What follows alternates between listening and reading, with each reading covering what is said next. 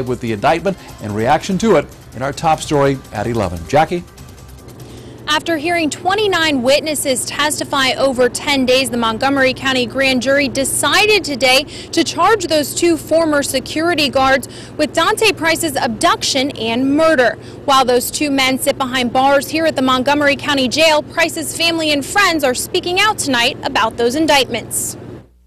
Because that was my child, my son, and I missed him. Sabrina Riley is still trying to cope with the murder of her son, Dante Price. I just wanted justice for him. She says now she's one step closer to that after the Montgomery County grand jury decided Wednesday to charge two former security guards, Christopher Tarbert and Justin Wissinger, with Price's shooting death at the Summit Square Apartments in March. They were not police officers.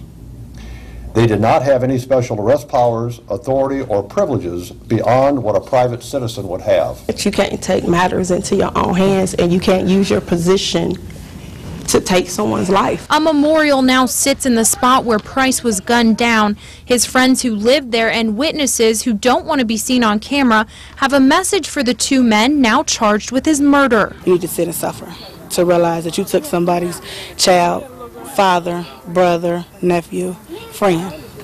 So you just sit and suffer. Price would have celebrated his 26th birthday next week. His mother says she never could have imagined celebrating it without him. And I wouldn't wish this on anybody.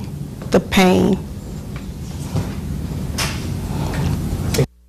She plans to file a civil lawsuit. Now Tarbert and Wissinger's next court appearance is scheduled for July 26th. Reporting live, Jackie Sprague, 2 News.